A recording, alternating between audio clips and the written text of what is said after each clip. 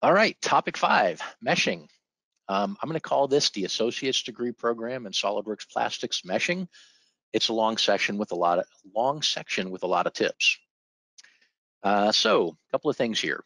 Generating a good mesh is vital to analysis. Analysis success with SOLIDWORKS Plastics. Quality of your CAD model, the features used to build the geometry can either lead to a very easy to create mesh or a very hard to create mesh.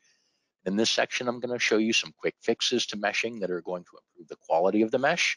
We'll also take a look at things like topology and meshing tools and a lot of stuff that's really cool to see in SOLIDWORKS Plastics. All right, so already alluded to this earlier. I probably don't want to include all of that details from that etched in text.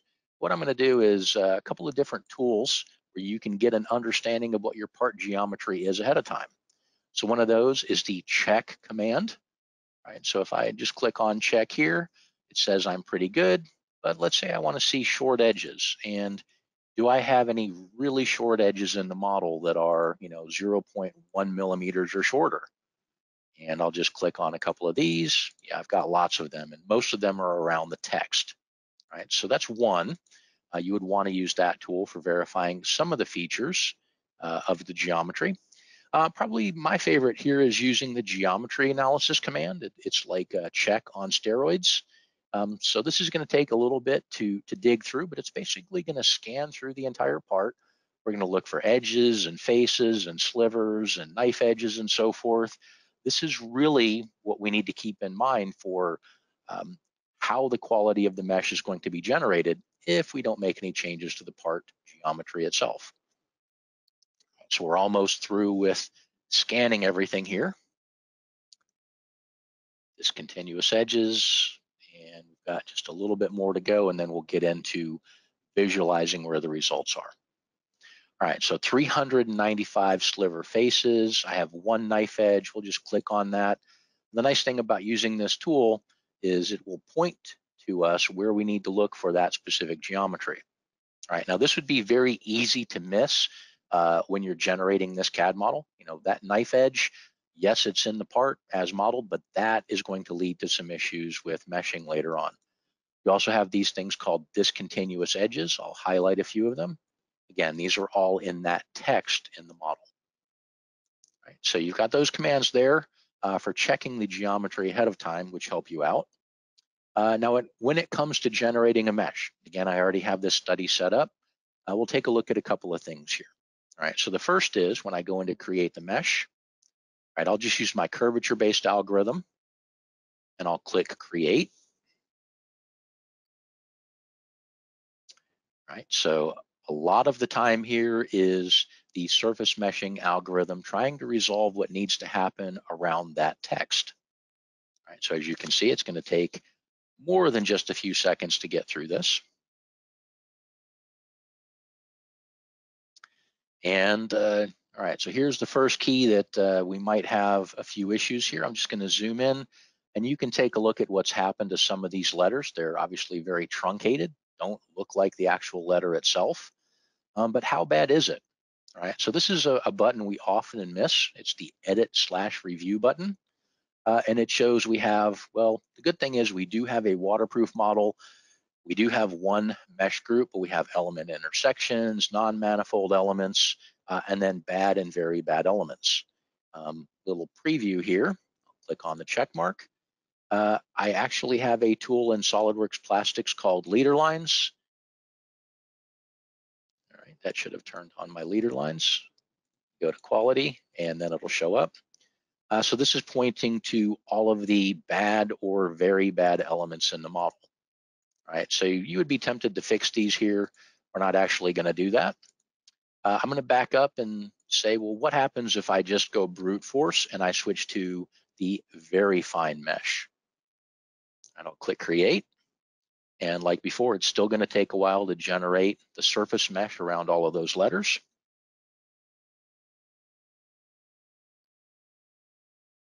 Right. So if you're on the call, I'm interested, type into the chat, how many of you guys fight with meshing in SOLIDWORKS Plastics?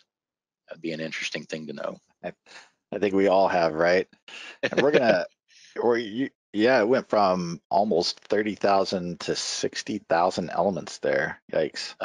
Yes, yeah. So let's go into edit review, and we'll just go into mesh quality. Yeah, so we did bump up what 30, I don't know, 100%, 120% more elements. We did reduce the percentage of bad and very bad elements, and I could click fix here. Um, if I go into my summary, uh, we did get rid of the element intersections, non-manifold elements, but this is still a really large mesh for doing a plastics project. So we don't want to do that. So let's focus on what if I get rid of all that text? All right, so I'll switch to this configuration here. This is my version without the text, and we're just going to focus on some additional tools that we can work with. All right, so here, let's say I just create this mesh with the default element size using the curvature-based mesh. All right, so at this point, let's focus on a couple of things here with the edit review button. We do have some element intersections. We have some bad and very bad elements. That's okay for now. So we'll go into mesh quality and click edit. Like I showed you before, we'll turn on the leader lines. And this is one of those quick fixes. All right, I'm going to do a little bit of manipulation in the graphics window. These elements are highlighted in different colors, and you can tell Plastics or ask Plastics to try and fix those just by clicking the fix button. But you'll notice what happened here is Plastics doesn't quite know what should happen in this region. And to Plastics, that is an acceptable representation of your geometry. One other little tool here, any element that could not be corrected is still going to be highlighted. Now, this one is reasonably easy to find. So I'm going to show you another tool.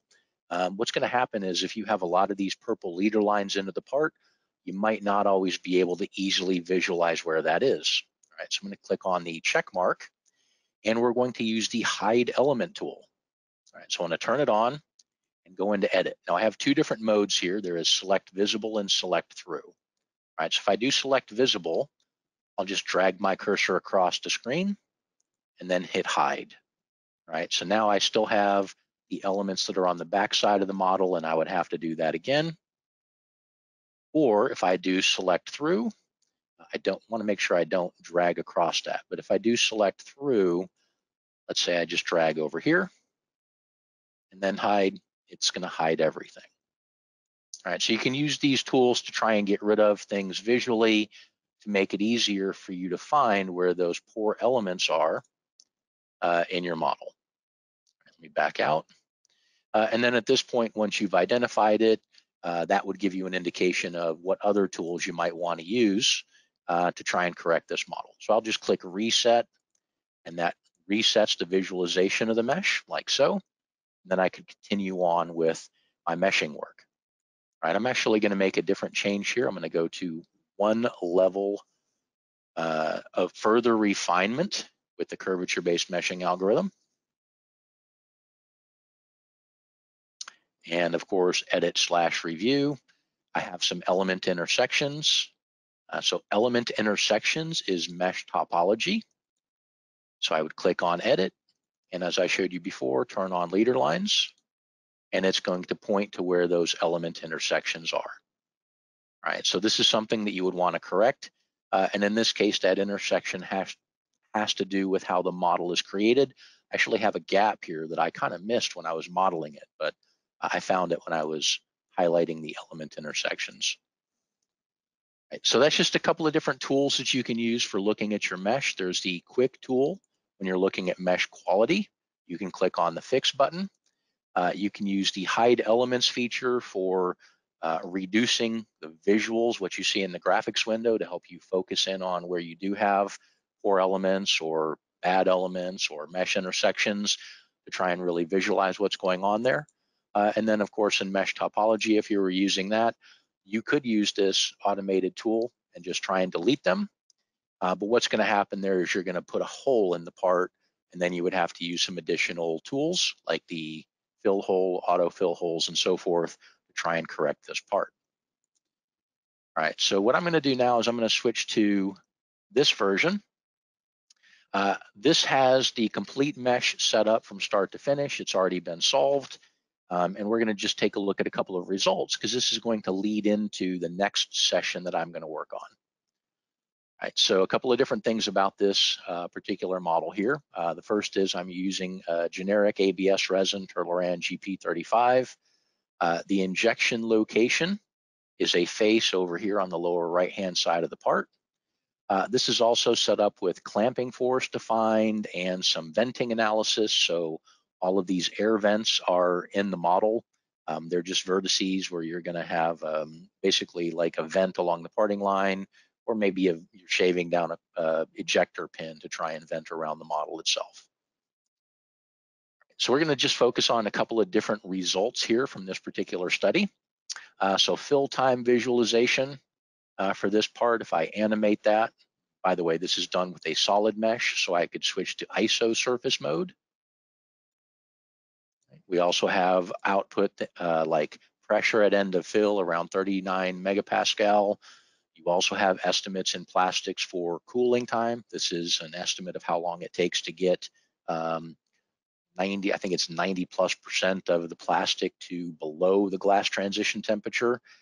When you're dealing with venting analysis, you also have things like venting pressure, venting temperature, and then of course some other outputs that we would want to focus on with plastics would be where are the weld lines in the model, or where are the air traps, right? So all of this was done just by really focusing on the mesh and making sure I was able to generate a good surface mesh that eventually would lead into a really good volume mesh for this analysis work. All right, so that gets us through the end of meshing and just some of the tips you can use for improving your mesh. So really it's about understanding model geometry ahead of your analysis work, and we showed two different check geometry tools. And then in plastics, I showed leader lines and quick fixes for bad elements and very bad elements. And I didn't show mesh refinement, but we'll get into that when we get into 3D experience here in a little bit. We took a look at topology, element intersections, and hiding elements. All right, the bottom line is there are a lot of tools in SOLIDWORKS Plastics to help you build a great mesh, more than just what I showed you today.